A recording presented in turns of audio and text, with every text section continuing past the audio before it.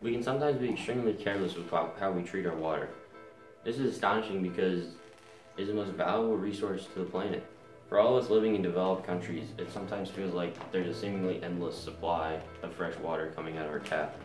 In truth, the earth has a very small and limited supply of fresh water, and we must do everything in our power to protect it.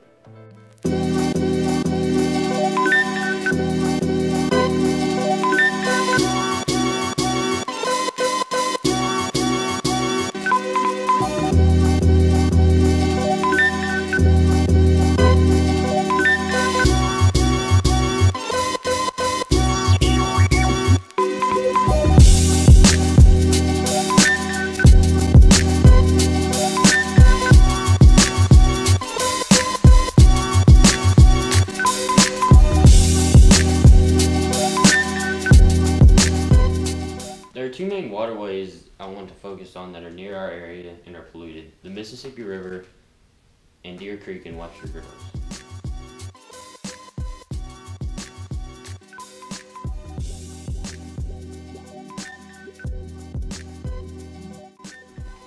St. Louis is located near the two longest rivers in the United States and uses both as our primary water source. The downside of this is that the Mississippi River was the second most polluted waterway in the United States, and the Missouri River followed it up in 7th place.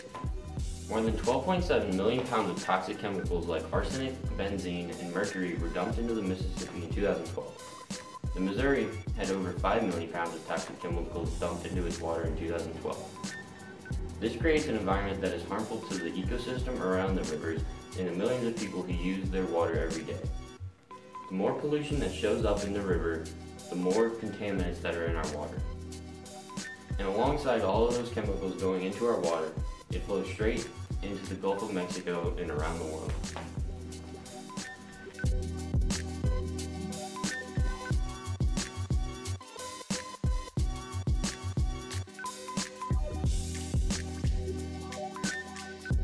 Deer Creek is a creek that runs through several parts of Webster Groves and flows for about 11 miles until it finally dumps into River Des Peres.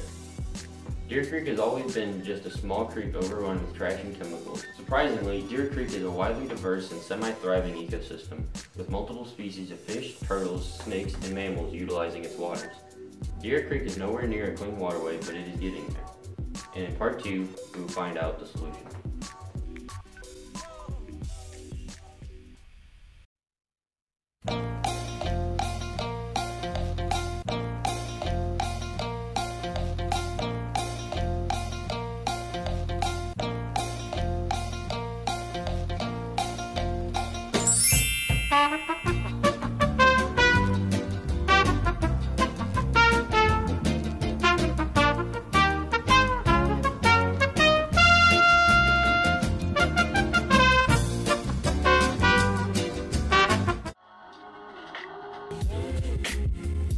Missouri has made a huge effort in trying to clean up the waterways in our state.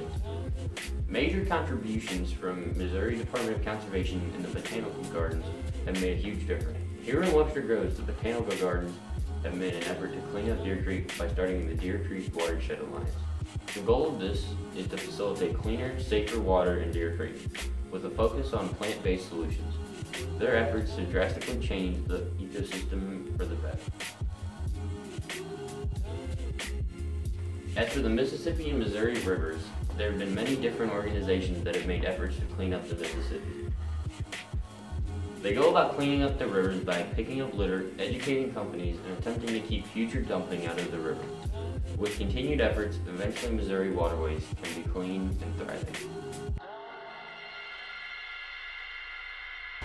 Alright, so out here today at the creek and just finishing up the video. Just want to come out here today, kind of show you what the creek looks like after a lot of rain, and wanted to pick up some trash just to kind of end the video off.